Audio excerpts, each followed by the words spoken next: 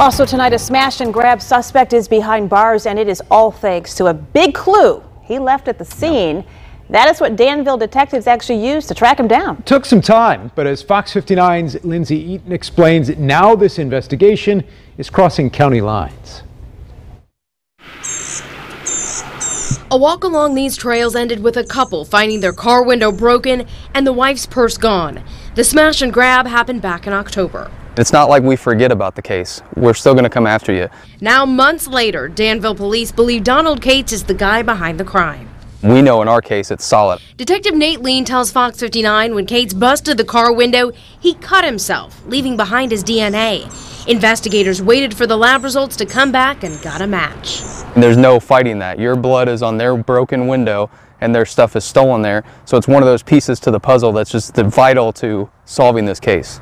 Police are confident the smash and grab that happened here in this parking lot wasn't the first for this suspect. So far, he's under investigation for doing the same thing at other trailheads and parks in several surrounding counties, and the DNR is looking into him too. He was specifically targeting trailheads, parks where cars are left unattended and people are out, walking and away from their cars. Detective Lean says investigators from Hamilton County, Pendleton, and Newcastle all compared surveillance pictures from when the suspect used stolen credit cards. And now, with the new DNA results, the case is focusing in on Cates. He's behind bars and has several warrants out for him.